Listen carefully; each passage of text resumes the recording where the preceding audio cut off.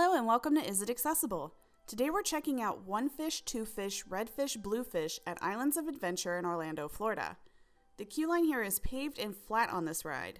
If you're traveling in a wheelchair, they do have a modified ride car to assist with transferring upon request. Otherwise, you will need to take a step up into the ride car. The seats are bench seats with a seat belt. If you're traveling with a service animal, there is adequate floor space and side barriers. Before you get on the ride, make sure to check and see if you're in a single or a double fish. If you don't like getting wet, try and get a double fish and sit on the smaller innermost seat. Otherwise, you just need to know for the ride directions. You need to be able to independently maintain an upright position and support your torso, neck, and head during the ride.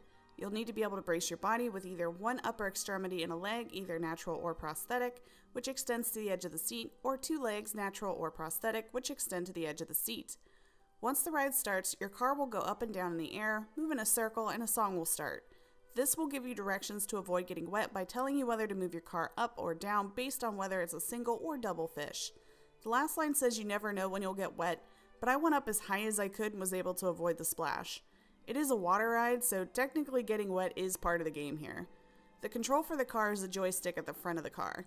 That's it for One Fish, Two Fish, Red Fish, Blue Fish at Islands of Adventure in Orlando, Florida. As usual, the link to the ride's info page is in the description below.